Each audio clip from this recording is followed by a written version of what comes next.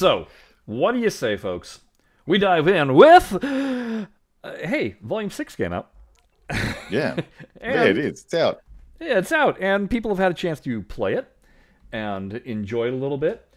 And one thing that I noticed was because I haven't been playing the mobile app, because I may have mentioned this before, I typically play the mobile app just to earn table parts.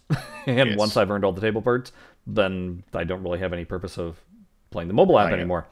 Hmm. So bam, here we go. Limited timed event popped up, 14 days, where basically I think it refreshes every 6 hours or so, Mm. and you're able to do these challenges. So it's 5 minute survival or one ball, and your reward is table parts for the new volume.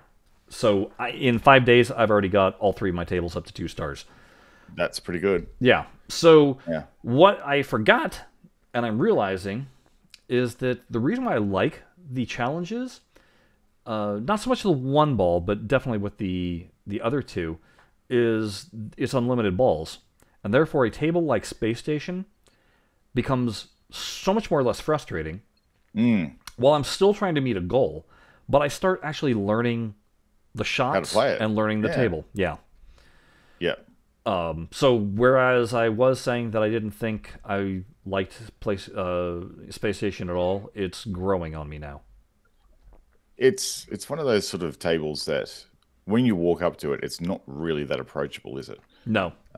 It it's hard to get that ball under control, and it's hard to sort of get your head around what you need to do because the one thing that's probably as it grows on you an advantage to the table is that the way you actually lock the balls, it's actually for its era quite complex.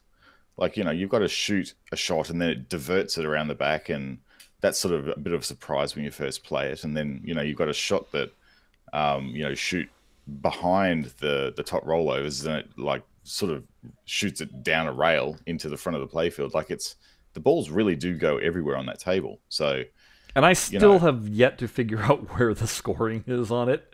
It's not exactly obvious as from what I'm gathering, but I also haven't sat down and even so much as read the apron card. the scoring on Space Shuttle is really in multi-ball and get your jackpot. And it's not a big jackpot either. Like, it's I think about maybe a couple of 100,000 points. Okay. But on that table, it makes a difference. So you've got to basically get the game into multi-ball, and then you got to relock the balls as it's telling you to do. And then once you've relocked the balls, that'll also get you the table achievement for that title as well. So you get the jackpot. Getting the jackpot gets you the table achievement for Space Shuttle, which I've done. So yeah, that's really where the points are. Everything else is pretty much chopping wood, really. Which It's is all where it about getting becomes those very balls. difficult in survival mode because Mm. if you blow it like I do all the time on after locking the balls and not getting a jackpot, it's hard to beat survival. It really is. Yeah, you've got to. It's such a low scoring game that you've got to keep the score flowing. Otherwise, you're dead pretty quick. Yeah. Mm. The other two tables with Doctor Dude, I'm realizing that I used to rag on Doctor Dude as kind of like who really likes this table, and then I realized Mm. that it's just because I didn't really care for Party Zone, and I kind of Yes. equate the two with each other, and Mm. I do really like Doctor Dude. Doctor Dude's a lot of fun. It is a lot of fun. Yeah, I think the thing I'm finding with Zen's version of it is in just regular Zen physics mode. It's a bit drainy out of the center. So Hmm. when you shoot the ball up the middle, it rattles around the pop bumpers. If it almost feels like it's not a railroad because Zen doesn't do that, but it almost feels like a railroad, but a bad railroad, in that it'll just drop down the middle of the flippers every single time for me. I had to do it 5 times in a row. I didn't even get a flip Wow. on the ball, and it was just, yeah. But in the classic physics, it doesn't. I'm kind So of having that with Space Station when you do lock the two balls and they eject again out the middle. oh This is on yes. mobile, so Mm. technically Zen physics mode. A lot of immediate center drains with no chance of you hitting it with the flipper. Mm. I haven't experienced it on mobile yet. I sort of I kind of gave up a bit on the mobile. Yeah, It's not really for me. But yeah, I'd imagine that it also coupled with the fact you can't really tilt on mobile either. It true. sort of makes it hard. So yeah, It that makes would it be hard, tricky. but I've never been much of a nudger anyway, so it's not Mm. like I'm really missing much. It's true. I don't really tend to nudge that much in Zen. Like maybe if it's if it's going to be a catastrophic drain or it's around the Right, outlets, I'll yeah, just if, give it a little if it's bump. completely obvious it's going to go, then...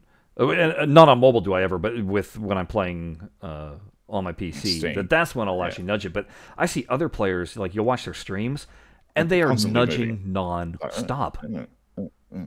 table's like this all the time. I don't. They must have it down. Like I think you can set the tilt sensitivity down so it will really never ever register a tilt, Yeah. but it will still nudge the ball.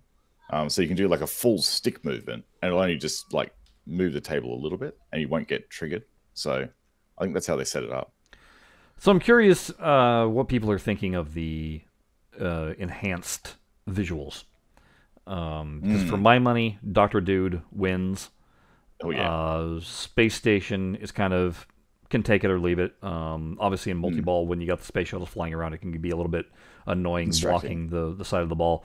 And Funhouse, I don't like the enhanced at all. No, there's not a lot on Funhouse that I really enjoy. Space Shuttle, I think it really does take. That's the actual space station. Sorry, space station, not space shuttle. I know. The space station area. So easy to switch between the two. Um, but yeah, the space station area where the diverter mechanism is pretty bland on the real table, and having that nicely rendered space station spinning around, Yeah. it actually does add to the aesthetics of the game quite a lot. Actually, the shuttles floating in the air, as I said way back when we were doing the beta testing on it, I did provide feedback that they do obscure the top lanes if you have a certain view angle on. But if you're playing in portrait mode on your PC and you've got like view 1W or something like that, it's not an issue. Yeah. But some console folks, when it comes out on console, may find that there's some view angles where enhanced mode, you are blocked at the top there. So yeah, just find one that feels right for you and do a bit of experimentation. Yeah, I'm curious also to know, and I've seen some people already dropping feedback, but there were those that are unfamiliar with this era of table completely, never having played it in real life. Never seen it. Yeah. Yeah, never seen it, and we're worried that these were going to be boring and not a lot to do, not deep. And so I'm curious, once people have given them a shot and played them a significant amount, how their opinion changes, if at all, or do they just go, don't like these at all? Yeah, it's going to be interesting because this is not a typical game that the Zen audience would probably be used to, like a typical Zen audience, like pre Belly Williams. So it may be a bit of a shock to them. But like I said, this whole era is very much it's not about starting modes. It's about aiming and shooting specific targets. It is, and it really boils down a lot of the time to multi-ball. Like that's what they want you to get to. Yes. Multi-ball in these games is almost considered like the wizard mode because it's hard to get to in some cases. Certainly in Space Station, it's not. It's pretty easy to access it, but in Dr. Dude, it takes a bit of build up, and you got to shoot the ball around a fair few things to get the two-ball multi-ball started in Dude mode. So, it's risky to get it going, and they are drain monsters this era of table. So, which is what I like about Dr. Dude not being the drain monster, but the needing to shoot a variety of shots. Yeah, it's not just a one ramp table. Targets. Yeah, or do these drop targets and then shoot the ramp. It's good because you are exploring the table that way, and it actually, the way you explore the table, all the shots and geometry change as you play through it. So it does keep the table fresh, I think, from that perspective, because you are having to explore the table and shoot around at different angles. It's definitely a marksman's game. You got to shoot around and be accurate in your shots, otherwise you'll break and you'll die.